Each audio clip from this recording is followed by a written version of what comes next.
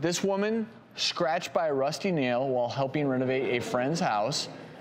And Dr. Batra, what happened? So this one also is a really unfortunate one. It's called necrotizing fasciitis. And so necrotizing, as you might guess, means death or dying of the tissue, and the fascia refers to the sheath overlying your muscle. So this can be caused by a number of different types of bacteria. In this case, it was actually caused by black mold that was found in her bloodstream. Wow.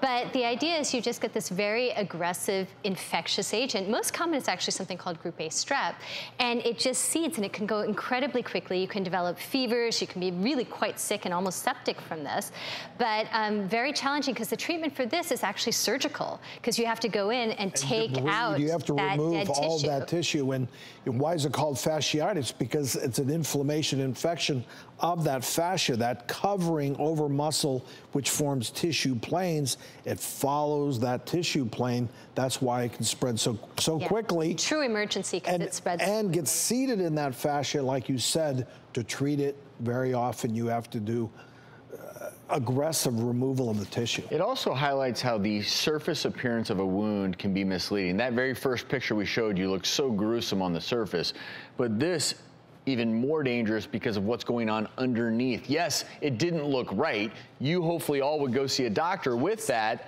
but it just looked like a bit of a bruise with some surrounding redness, but underneath those deep layers where all the madness is occurring. So that's why if you see a wound like that and I don't remember hitting my leg, and maybe you don't even remember the rusty nail, you go to the ER right then and there and hope that you can keep your leg. Yeah, no, these are serious, devastating, fast-spreading infections for sure.